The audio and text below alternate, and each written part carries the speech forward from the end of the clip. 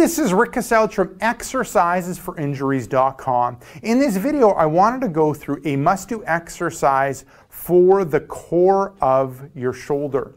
Now, if you don't know who I am, my name is Rick Kaselj. I help people overcome injury and pain so they can get back to a healthy, happy, and pain-free life. Now, with this exercise, I'll get Alex to demonstrate it, and then we'll kind of break it down.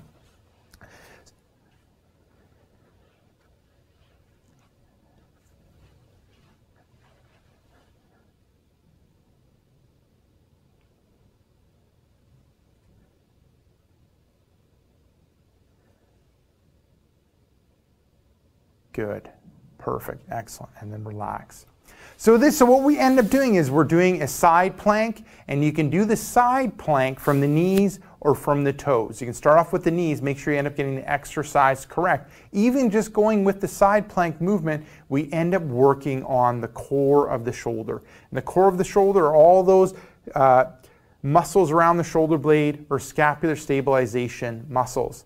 Now, we can end up challenging things more. So the left side with Alex is being challenged when it comes to the plank position, and now we can challenge the right shoulder when it comes to the scapular muscles or the core of the shoulder by bringing in the dumbbell movements. And the dumbbell movements that we're end up going to is arms to the side and bring the arms out front.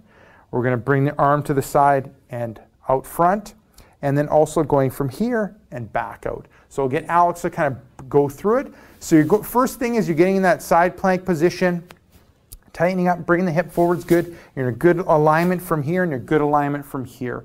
And then she's going to end up grabbing the dumbbell.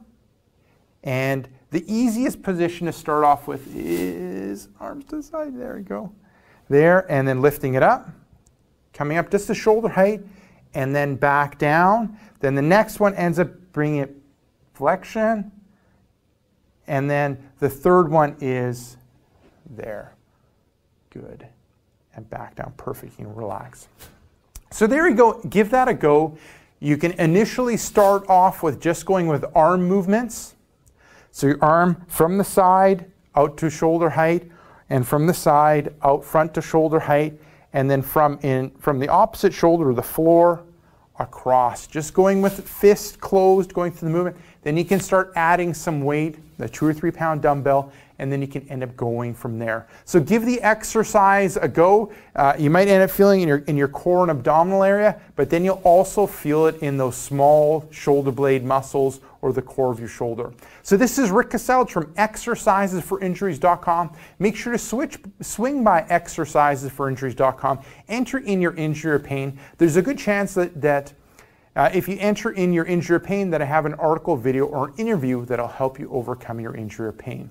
Now, secondly, if you're watching this on YouTube, head up above, hit subscribe. What that'll do is every couple days you'll get a video like this where I talk about tips and tricks on overcoming and preventing injury and pain.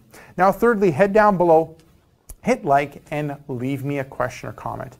Now, lastly, if you're looking for a comprehensive program when it comes to working the core of the shoulder, take a look at my scapular stabilization exercises program. So this is Rick Kaselj from exercisesforinjuries.com saying take care and bye-bye.